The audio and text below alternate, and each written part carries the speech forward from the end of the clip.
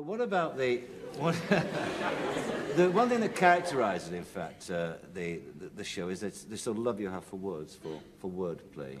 Yes, I do love words. Yes, Yeah, yes, I I mean- do. Yeah, I'm always thinking. I always think in terms of words. I'm not a visual man. I mean, I'm always thinking words not only on the show, but here and now. Like I love thinking of people's names backwards. We've got the lovely lady, Miss Street, who's coming on. She's I've forgotten what she is backwards. What is she backwards?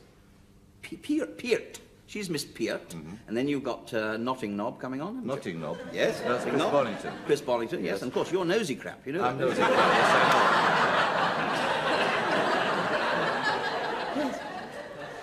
know. You have, of course, again, you make a virtue of this in the two Ronnies, because one of my favourite bits of it is the mispronunciation thing. Oh, yes. Yes, yes. Do you want a bit of that? I would like I can a give you a bit bit of of that. that. I can give you a bit of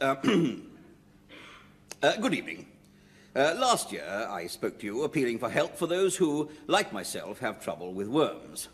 They can't pronounce their worms properly. Now, I am the secretary for the Loyal Society for the Relief of Sufferers from Mispronunciation.